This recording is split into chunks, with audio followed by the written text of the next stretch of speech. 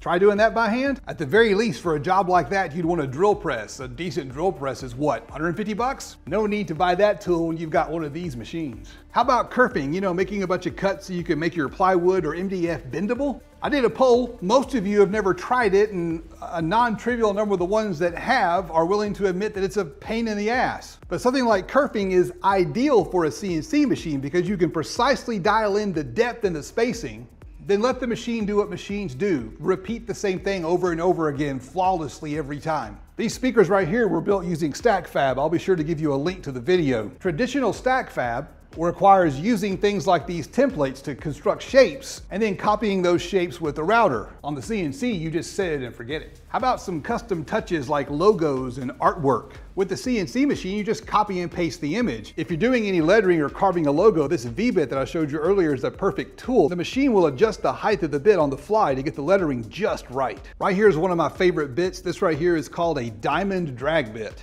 As the name implies, it has a diamond bit. It's also spring-loaded. You can use this to engrave plastics and soft metals. This one bit in the CNC machine completely negates the need for a laser engraver. And guess what? The CNC can cut soft metals in plastic. So if you've got a CNC machine, there's really no need for a laser. That's going to save you anywhere from $500 to $15,000, depending on the laser you're looking at. All right, I moved outside to illustrate point number 3. You should buy a CNC machine because CNC machines are safer. Pretty much everything in the workshop is trying to cut off your fingers, hurl projectiles at you, destroy your hearing, poison you, or clog your lungs with sawdust.